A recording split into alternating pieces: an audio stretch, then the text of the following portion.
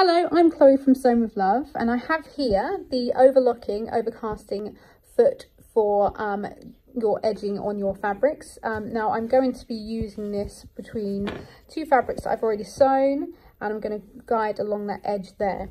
Now the foot has this lovely blade in between that guides right along the fabric edge and guides your overlocking stitches. Now I'm using the Singer Starlet 6680 and you can see here it's quite a lot of different stitches and many of them can be used for overlocking. However, I've chosen number 14 to use today, and I'm going to show you how it works.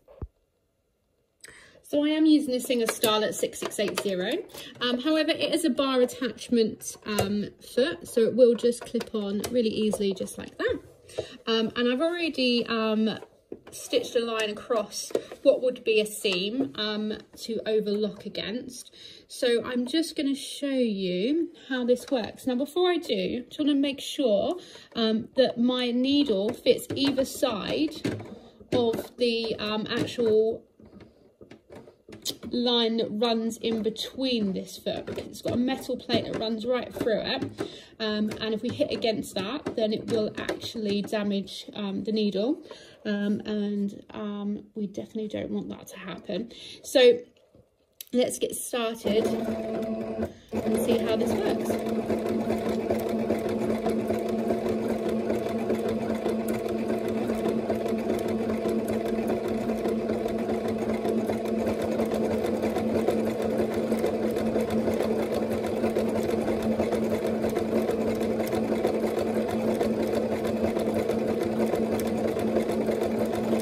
You might be able to see that that metal plate is, the stitches are rolling around that plate, which is helping the stitches and the fabric stay nice and straight and stopping them from bunching up.